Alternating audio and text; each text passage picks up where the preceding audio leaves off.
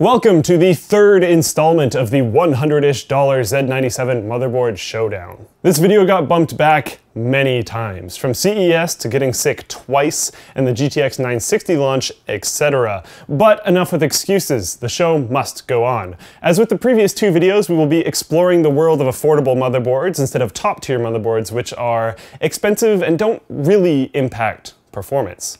We are doing this because we want to explore the pros and cons and trade-offs of boards people are actually buying.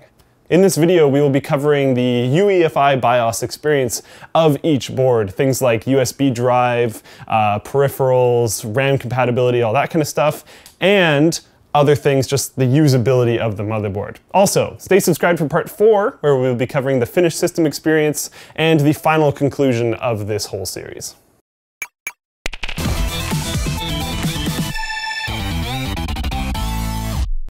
Cooler Master's Case Mod World Series is your opportunity to show off your modding skills and win great prizes. Entries close February 7th, 2015. Click now to learn more.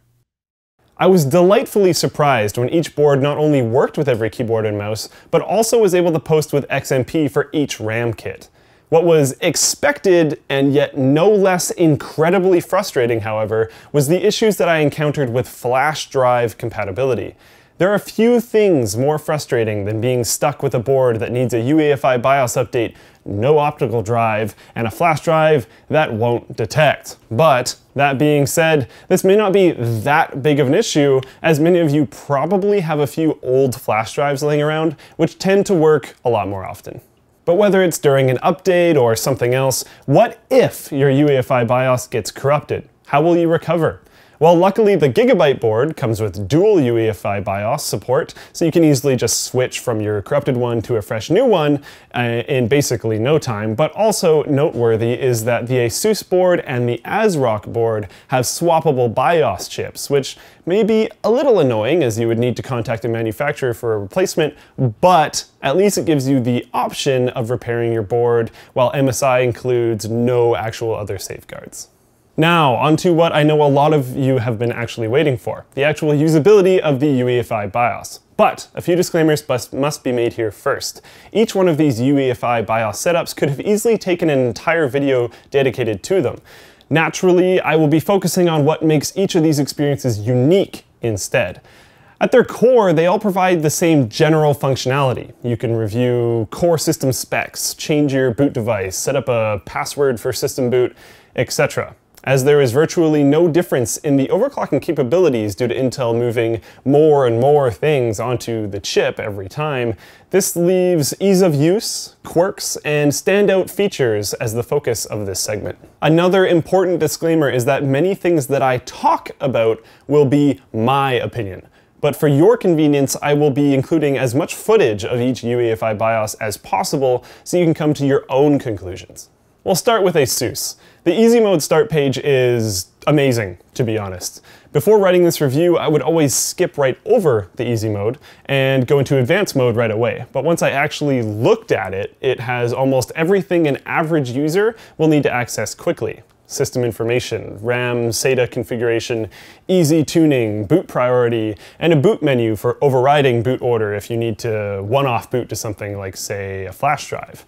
XMP settings, IRST on or off, and a dedicated fan control setting, which includes 4 different profiles, manual control, which is fantastic in granularity of seemingly 1%, a PWM or DC switch, and a quick view for what fans are plugged in and their current status, along with various helpful keyboard shortcuts clearly labeled along the bottom. Moving on to advanced mode, we have all the detailed fine-tuning options that you would expect out of an advanced mode.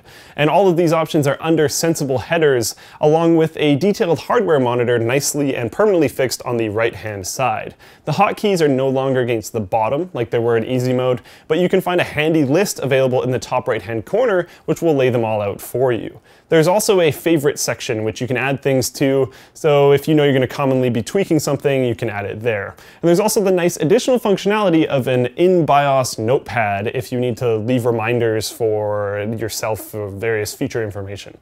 Also, at any time, you can check what has recently been changed, which is great, but even more helpful than that is the details of what has changed this visit, which will pop up when you save and exit from your UEFI BIOS. Next up, we have ASRock. ASRock didn't have a quick start page, but you can decide what page your UEFI will boot into, and that's quite handy. And there's a UEFI guide.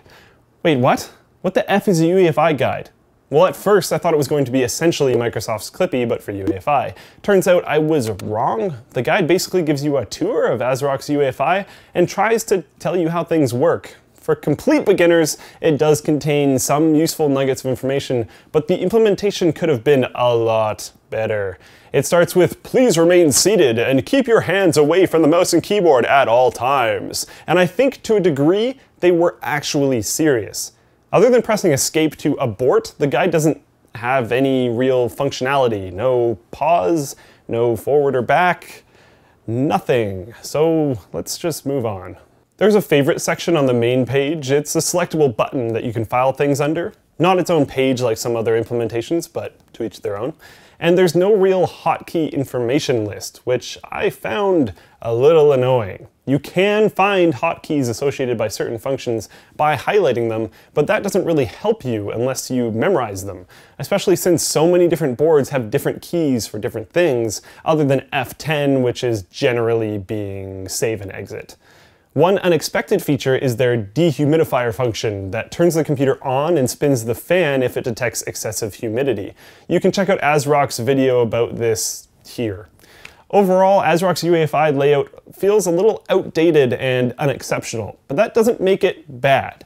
It gets the job done without a bunch of extra junk in the way, and that might be exactly what you're looking for.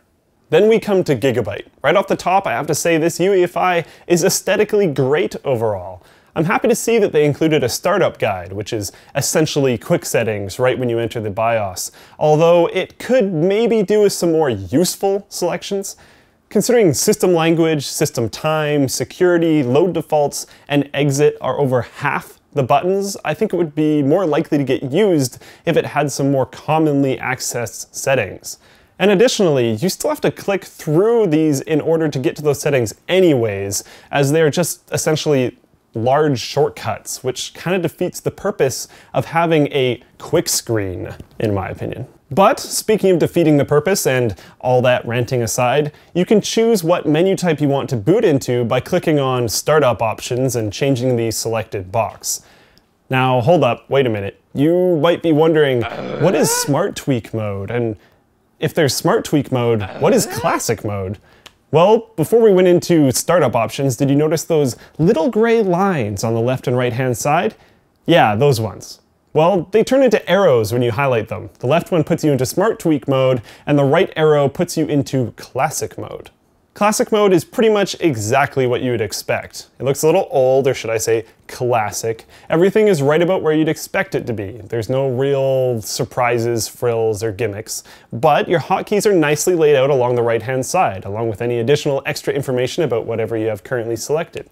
It's nice enough, but a little boring. So what exactly is Smart Tweak mode? Smart Tweak mode is essentially another skin for your UEFI. So yes, there are two different skin options for your UEFI BIOS and a quick options UI. Holy crap. Anyways, Smart Tweak mode is the one I'd use. It looks wonderfully modern, and it runs at up to 1080p on supported monitors, and has a cool high-res graphic in the background and nicely detailed status information wrapping around the outside of your settings menus. For some weird reason, that goes away when you select Save and Exit tab, which is a little weird, and your hotkey information is on an unnecessarily scrolling bar along the bottom, which should really just stay put so you can actually read everything instead of waiting for it to come back around. But aside from some minor weirdness, everything seems to be fairly logically laid out, with the major tabs being broken up into sub-tabs that mostly remove the need to scroll by making it so that nearly everything is above the fold, which is a nice touch. Last, but possibly not least, we have MSI. For whatever reason, when I first booted into MSI's UEFI BIOS, I didn't realize that anything in the top blue ribbon was clickable. It just looked like static information at first that you would change elsewhere in the UEFI. Eventually I clued into the very obvious fact that you're able to interact with this area in order to change your boot order, OC Genie, and XMP settings quickly and easily, which is a nice mix of adding a quick selection menu, but also not adding additional clicks for a user that just wants to actually get to what they needed because they're more advanced. Moving on to the extremely large clickable buttons, we find that the settings, OC, M-Flash, and OC profile areas are pretty standard fare, no surprises here. But once you get to Hardware Monitor and Board Explorer, things get a little bit more interesting. Starting with Hardware Monitor, you have manual control of all your fans, including 4 different levels of control while you have them in Smart Fan mode, and 1 level of control when they're not in Smart Fan mode. You also have the options to set all of your fans to full speed, set all of your fans to the default curve, or cancel everything out. Board Explorer is a cool little tool that will allow you to see a graphical representation of what things are connected to your motherboard. You can see what fan headers are populated and how fast they're spinning, what I/O is filled on the back of your board, and what SATA headers are filled, and the corresponding drive that is connected to them, amongst other things.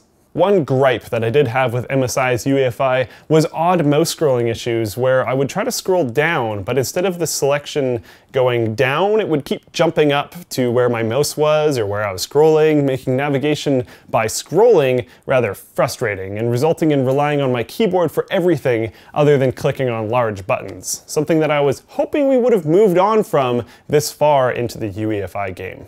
So kudos to you if you've made it this far through the video. The prize is the conclusion, because for the first time in this series, we need to declare a winner and a runner-up. Some explanation is needed for why we didn't do this before, and that is because the answer was, well, it depends on whatever ports you need, or what color pants you're wearing, or whatever things are outside of our control. But for this one, we wanted to assign an overall ranking for non-bugginess and general ease of use. My top-rated board was a ASUS with MSI as a runner-up. Both of these boards worked with every USB device we tested them with. Both of these boards had detailed and well-implemented fan controls, and both of these boards had a well-implemented quick selection menu, although I liked ASUS's a bit more, and ASUS didn't have issues with mouse scrolling, which is why they took home the gold medal today.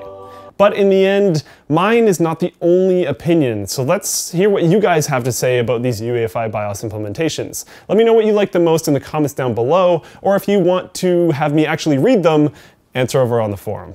Alright guys, while you're down below commenting on which UEFI setup you liked the most, don't forget to like or dislike this video depending on the color of your pants, I guess. Favorite, subscribe if you haven't for some reason already done that, and share this video if you want to help people pick a motherboard. Over on the forum, comment there so that I actually read it. If you want to get rid of ads, because there aren't any right now, there probably will be soon, but there aren't any right now, become a contributor. Also, we have something pretty cool coming for the contributors and other users of the forum fairly soon, so stay tuned for that. If you want to buy a shirt that isn't a purple Twitch shirt, but has cooler stuff on it, like Keep On Digging, check out the shirt description down below this video, and thank you for watching. I'll see you next time. Oh my goodness, that was almost really bad.